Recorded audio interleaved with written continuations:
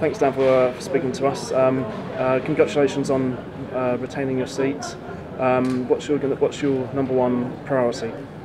So I'm delighted to be returned as the MP for Central Suffolk and North Ipswich with an increased share of the vote, over 60% of the vote, and very pleased that the people of Central Suffolk and North Ipswich have put their faith in me once again, and I will continue to be a hard-working constituency MP. Big issues for me are to continue to protect our local NHS. I worked successfully to manage to keep heart services open at Ipswich Hospital and support many of our professionals to do that. Help to improve mental health services in the area and fight and campaign for that. That's a big thing I believe in as a doctor. And also on broadband, we've done well in getting £30 million from the previous Conservative government, better broadband for Suffolk, but now we just need to see that delivered. And of course, when we're talking about Brexit, making sure that our farmers, our food producers and all of the businesses that employ so many people in Suffolk are properly supported and listened to, so I can make sure I can be a strong voice for their needs and make sure we protect jobs here as we go through the Brexit process.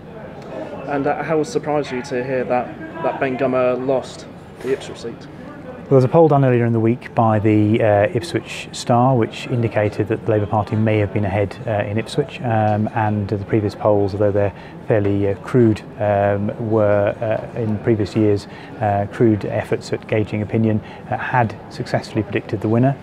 This time round that proved to be the case as well, and I think with an increased turnout and probably a few younger voters turning out to vote in Ipswich, I think that's probably what made the difference, and obviously I congratulate Sandy Martin on his victory. Do you have sympathy for Ben? Well, of course. I mean, it would be nice if we had kept all the seats in Suffolk as Conservative, but the people of Ipswich have spoken, and we've seen that we now have a new MP in Ipswich, and Sandy Martin. I will, of course, work with him as best that he can. I'm sure he'll be willing to do that to make sure that we together can be a strong voice for the needs of Ipswich in Parliament. And I'm also delighted that Peter Alders, who is a good friend of mine in Waveney, has actually increased his majority to almost 9,000, I think over 9,000 in Waveney, which I think he can be very proud of as a very, very hard-working constituency MP. So do you think it was the young vote that was the deciding factor in the Ipswich one? Well, I think in Ipswich there was a noticeably higher turnout, close to 70%, which is very high for Ipswich, and certainly my impression is there were some younger voters who were voting Conservative, but there were also, I believe, in what's a growing university town, an increasing student vote. I think with the Labour Party promising a lot to students, which may or may not be affordable, that certainly seemed to attract their attention. I think encouraged them to go out and vote, and I think that may have been something that could have made a bit of a difference in Ipswich.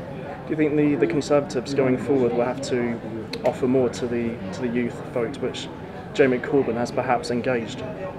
Well, I think we have done a lot for younger people. We've done a lot in Suffolk. We've reduced in my constituency youth unemployment under a Conservative government from about 300 young people being unemployed to around about 100, which is really good progress. We've increased the number of apprenticeships and vocational training courses in our county. But we didn't really talk in this campaign enough about the economy and our success on jobs and supporting businesses and young people into jobs and work in the area. And I think that was probably something we could have made more of in our national campaign, and certainly something I think that we have a good offer for young people in Suffolk. We're getting more of them back into work, and that's a good thing.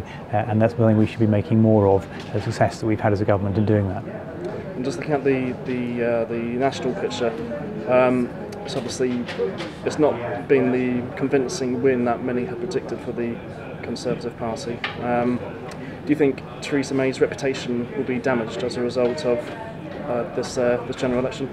Well, I think what we've got to look at now is the fact that Theresa May is likely still to be Prime Minister tomorrow morning, depending on how the final number of seats lands, and at a time when we're about to start some very difficult Brexit negotiations, it will be important that there is some form of government formed, and that we support the Prime Minister in those difficult negotiations. And what I hope is that we'll see all parties behaving in a responsible manner in that, and making sure that Britain gets a good deal. And finally, do you think, again nationally, do you think there could have been more said on, do you think there could have been a clearer plan for the Brexit negotiations? Do you think the economy should have been highlighted more?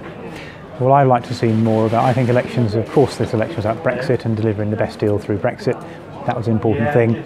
very clear. I think that people recognised that the Conservative Party was best equipped to negotiate a good deal, but I wanted to hear more, and I, certainly as somebody who is a doctor, I'd like to have heard more about what we were going to do on the NHS and to protect and support our hospitals, as we've done here in Suffolk, what more we could have done on jobs and the economy, because we've got a very good success story here in Suffolk and nationally to talk about with that, and more also on schools, because for me what matters to most people are jobs, schools and hospitals, and that's something we need to talk about more when we come into another general election, and we need to make sure that we, if we do, as I believe we will, form a government, deliver for the people in those areas as well.